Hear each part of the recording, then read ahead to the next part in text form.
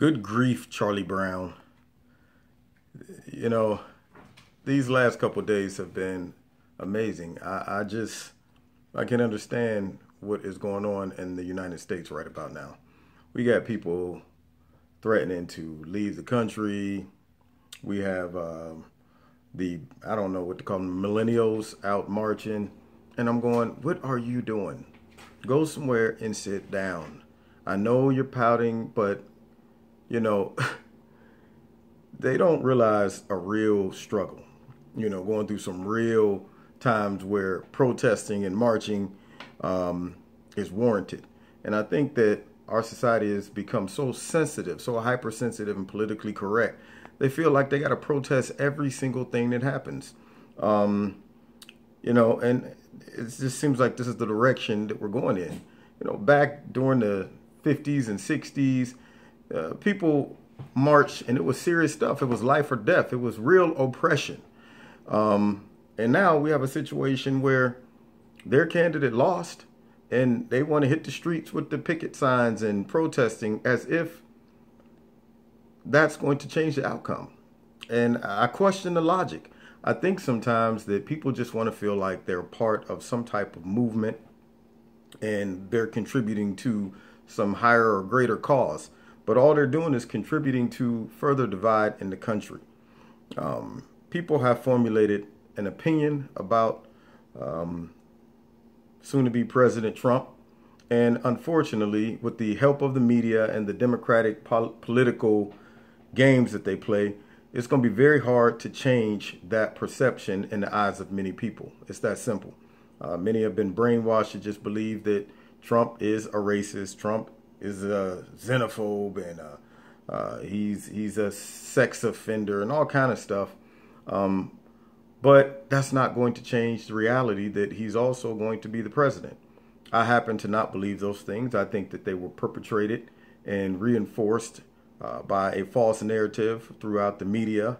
But I get tired of hearing black and whoever else people just pull the race card. Everything's about race. The reason Trump lost is because all the white people voted for him. And I'm offended by that because there's a whole bunch of black people, even on my timeline on Facebook, that are happy that Trump won because they're looking at the issues and they're not in their feelings and they're not being manipulated or haven't been manipulated by the media and how biased they've been. They've used some reasoning to make this decision. So my suggestion to all the people who want to throw the pity party and take to the streets and say no justice, no peace. I don't even know what that means. No justice, no peace. It was crazy. I watched on the news last night. It was probably about 2,000 or 3,000 young Caucasian men and women walking, and they used the old school Black Panthers statement: no justice, no peace. And I'm going, oh yeah, no justice. What are you gonna do? What are you gonna do?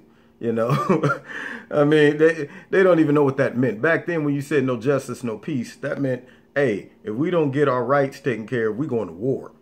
I don't know what they're talking about. No justice, no peace. What does that mean? You're going to stay up all night yelling and keeping everybody up in the streets by going, we want Trump to step down. I don't understand. But I think people just need to relax and say, look, how do we heal from here? So what? Now what? That is my slogan. Your candidate lost. So what? Now what? What do you do from here? Do you whine about it? Do you take it to the streets? And how long can you keep that protest up? Huh? Don't you have a job? I don't understand. Where's your job? Don't you have stuff to do? I mean, you're spending all this time protesting the results that are not going to change. So relax, go to work, go back to class, enjoy yourself, and see what happens. And, I just think that people are jumping the gun so quickly. So chill out, relax, see what happens. And also, as he becomes the president, if all of those accusations that were made about him were true, they'll come out eventually throughout his presidency. If they're not, then they won't. So relax, chill out. That's my encouragement to all of the people who just can't fathom that the candidate lost. And what really gets me is some of the people who didn't even vote mad. Nah, man, that's messed up, man. Trump, man, that's some bull crap, man. I'm about to take it to the streets. Did you vote? Nah, man, I don't vote, man. And I'm going, you have no right to even say anything. You know, it wasn't Trump that took 7 weeks off and laid around thinking he had the candidacy in the bag. You know, that was the Democratic candidate. It wasn't Trump that planted people in her rallies and had them starting violence and then blaming it on Hillary. She did that. You know, it wasn't Trump that didn't do interviews, didn't address major issues such as her email scandals and all of the other corruption. She dodged the media. She did a lot of that. It wasn't Trump that did that. It wasn't Trump that waited for the last minute to hire a whole bunch of movie stars and actresses and singers and dancers to do concerts just to try to win the affection of the African-American community and the young people. Trump didn't do any of that stuff. He won fair and square.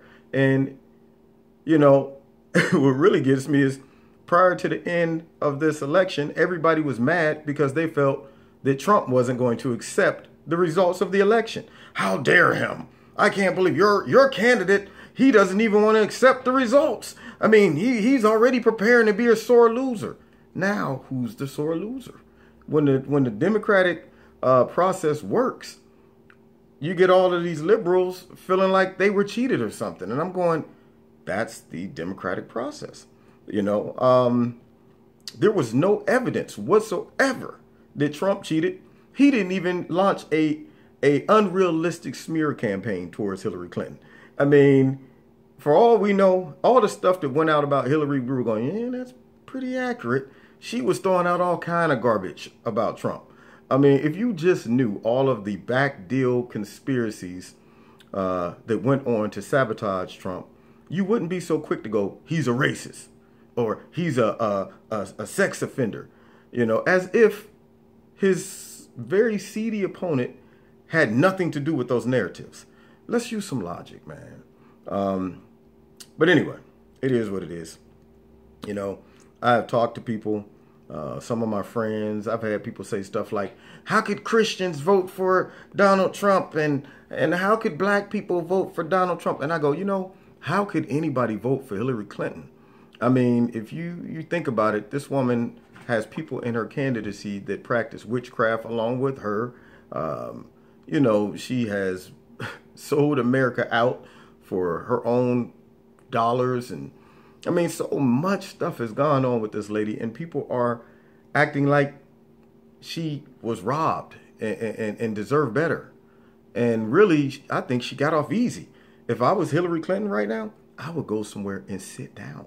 I would be like, let me lay low. I lost the election. I don't have the cloak of political influence anymore like I did when I was running for the candidacy. I don't want these feds to be on my back right now because ain't nobody going to be calling them saying leave her alone because she might win the presidency. So right now, she is exposed. If I was her, I'd be going, hey, y'all, shut up. Don't be in the streets. Get out the streets. Go sit down somewhere. I don't want them coming up here looking into my email situation or my play to pay situation. Me and Bill, we're going to get us a little island and we're going to retire and go somewhere and sit down.